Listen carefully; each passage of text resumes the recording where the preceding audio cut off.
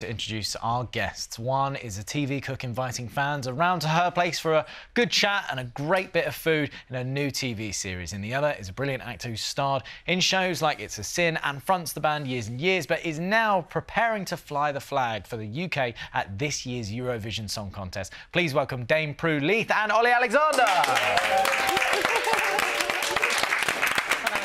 Hello, both. Hello. And we know, of course, that you have history, you two, because of the Bake Off. Yes. Olly, how was that for you? So stressful, but so fun. But yeah, quite hard. Stressful in the tent. But did you get a Hollywood handshake? I did get a Hollywood handshake. I made quite a good pie, but then after the pie, it all went a bit downhill, and I didn't do very as well. Not many people get a Hollywood handshake. No, barely anybody. It's hard to come by.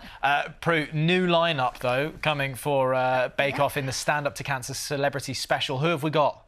Oh, lots, everybody you've ever heard of is there. But the ones that I remember enjoying most is we had one where we had the Reverend Coles and Sarah Cox together. And it was very odd because they just, I don't know, sometimes it just gels and everybody gets on together well. And no. I can't believe Danny Dyer turned up in it. Yeah, I know. Oh, he was so funny. Was it? So funny.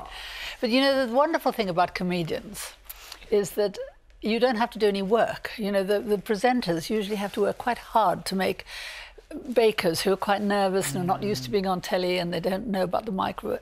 You know, they're just scared. They're scared of everything.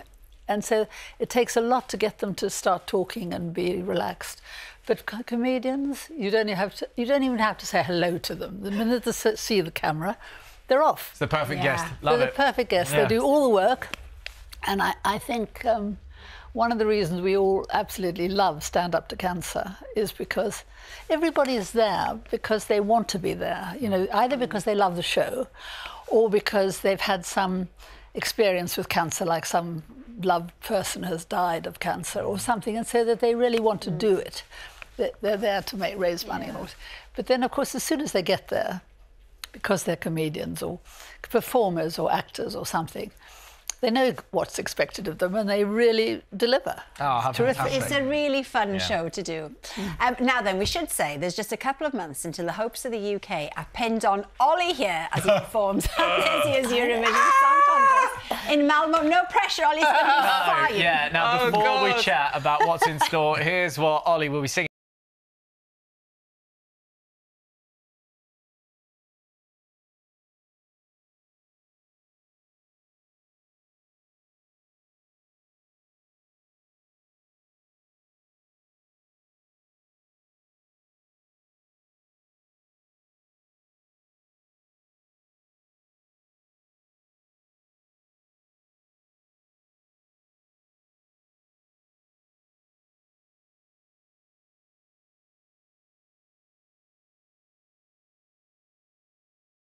Like watching it on TV with my family, and I just thought, God, wouldn't it be amazing? I was making a lot of new music for my new album, and I just thought, God, I would love to take a song to Eurovision. And I just feel like the kind of music I love, like 80s music, synth pop, it's like quite a good fit for Eurovision, and I just love to put on a show. So that's what I'm going to do. You are the perfect person for this, dear. Oh, thank you. Do you? I mean, how does the process work? Do you audition for it? I mean, do you apply for it? I threw my hat into the ring, basically. I said to them, I really want to do Eurovision. Here's a few songs that I think might work. What do you think? Yeah. And, yeah, they said yes. And here was I thinking you were an actor.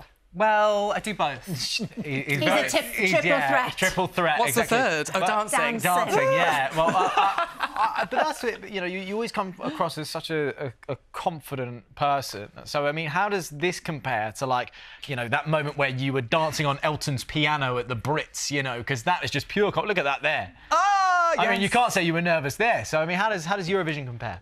You know, I feel like this... The thing is, I'm so looking forward to be able to do my song on that stage in front of so many people. It really is like, it is a dream come true, but at the same time, it's a competition and it's like a completely different environment that I'm used to, which is fun and exciting. But I feel quite nervous. Yeah, well, it's a think big you deal. are. Yeah, du pois all the way, love. Yeah. Now then, we've been inundated, okay, with questions from fans. Ooh. So we're going to hand over to them, essentially. So Hallie asks, what are the 3 most important things that you will be packing for Sweden? Oh, OK. Do you know what? I've got this... It's something my mum gave me. It's a traditional little Swedish luck charm. It's called a Dala horse. It's like a mini horse. So I'll take that with me. Yep. Probably like some honey, like throat, or like something for my throat. Yeah. And knee pads for the choreography. Yeah. There you are, then. Very good. What about this? Craig has said, if you could duet with any former UK Eurovision participant, who would it be? Oh my gosh, you know, I loved Imani, I love Gina G, I love Precious, I love Scooch, so it would be any of them, basically. We could all do a big medley together, maybe. You're a big Gina G fan, then. Yeah. Oh, love Gina. Yeah. OK. Ooh-ah. Ooh-ah. Now then, a question from another Ollie. Which entry from this year's Eurovision is your favourite so far, obviously apart from your own? Oh, it's hard because there's a lot of really, really great entries. Croatian entry, Baby Lasagna. Baby Lasagna? Baby Lasagna is going to do very well. I love Juiced from the Netherlands. I love the Spanish entry, Nebulosa. I love the Italian entry, Angelina Mango. So, yeah, there's a lot of really good entries this year. Hopefully, when they see everyone's name, they're like, these are all really confusing names. Let's just go with Olly Alexander. Normal names. Yeah, exactly.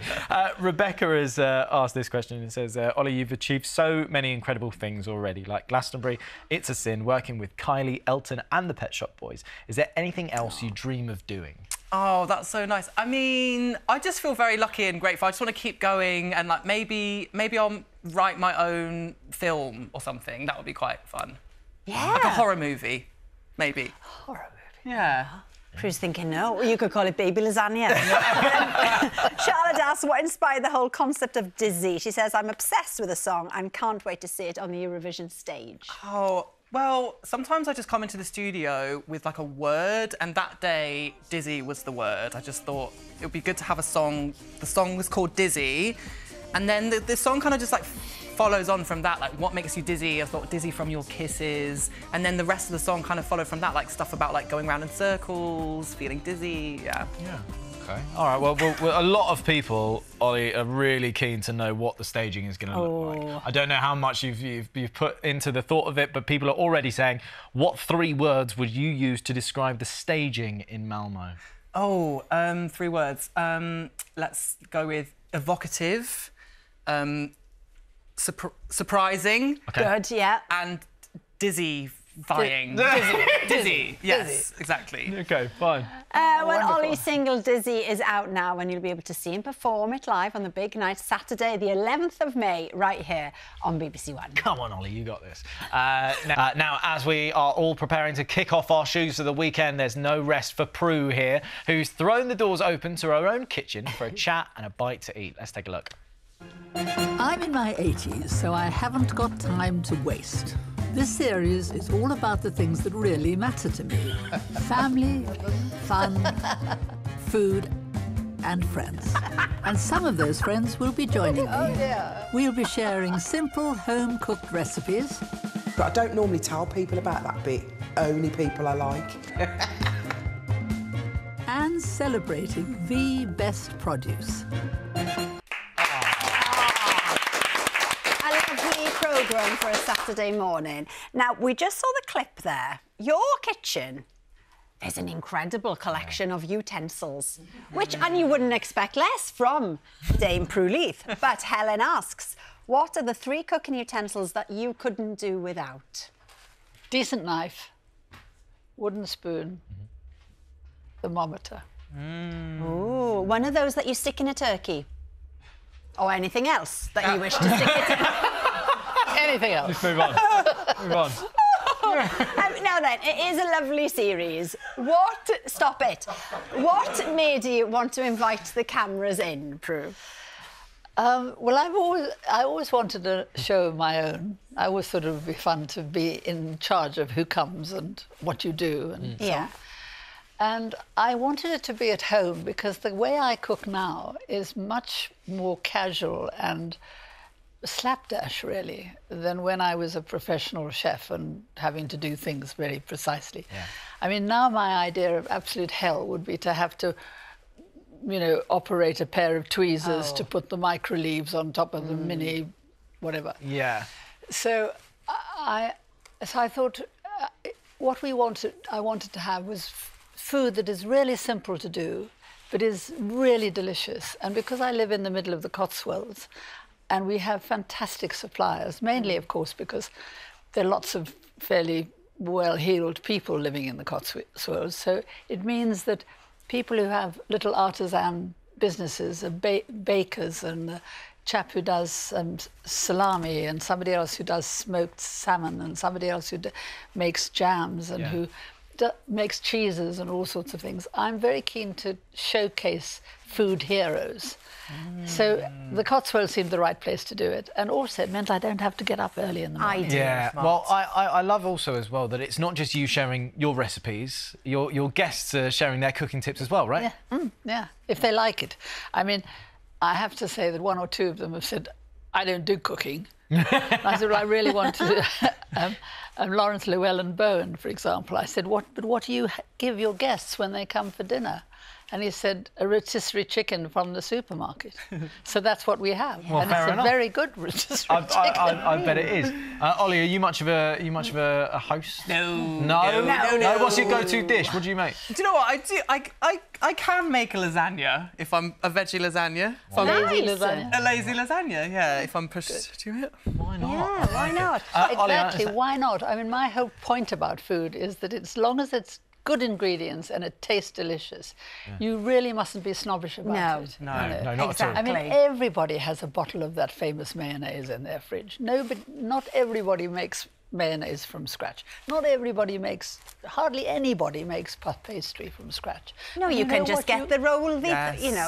Absolutely, and it's delicious and it works. Yeah. Now, one of the things that's new on this programme is a brand new celebrity.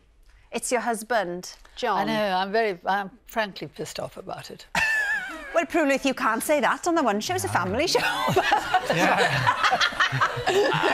I'm sorry. I'm very unhappy about it because he has turned out to be an absolute star. I mean, I thought I was being really kind. I thought, well, as it's at home and in our house, the least I can do is let him be in it, you know, or ask him if he'd like to be in it. Well, he turns out to be an absolute natural. And, you know, I keep wanting to say, look, I am supposed to be the telly star around here, you know. But I can see if we ever get a second series, it'll be John Playfair's Cotswold Kitchen, and I'll get a walk-on part, you know. I'll be allowed to. Oh, it's nice though, isn't it? It's fun to do it together. It's so fantastic. Prue's Cotswold Kitchen is on tomorrow morning at 11:40 on ITV1 and ITVX. We've had so many comments come in. I do have to say, Olly, Helen has said as well, just go, Olly Alexander. Absolutely. You are amazing. You are indeed. There you have it. Thanks so much to Olly and Prue for joining us tonight. On Monday, Lenny Henry will be here along with some big surprise guests who want to give him a comic relief send-off in style. Have a lovely weekend. We'll see you then. Bye-bye.